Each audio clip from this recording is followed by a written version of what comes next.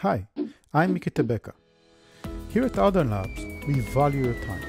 So we created this series of short videos, each of them showing a cool feature of the Go language or one of the libraries. Enjoy! In this short, we're going to see how you can stream JSON objects.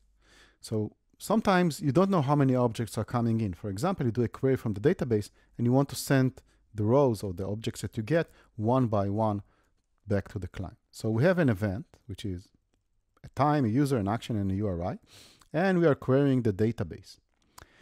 And now, for every row in the database, we are getting the event and then encoding it using this JSON encoder.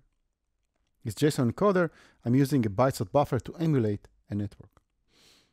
And then on the client side, I can create a JSON decoder. And this is going to get an event and decode them one by one.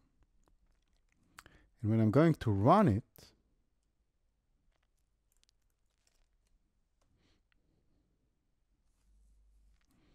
and then have a look at the result, we see that I'm getting all of these events. And the JSON basically encoding one object per line. This is sometimes known as a JSON lines format, and it's good that the Go decoder actually knows about that, but if you're sending to another language, they need to be aware of that. You can even combine that in HTTP with chunk transfer encoding that let you send over HTTP every time a piece of data.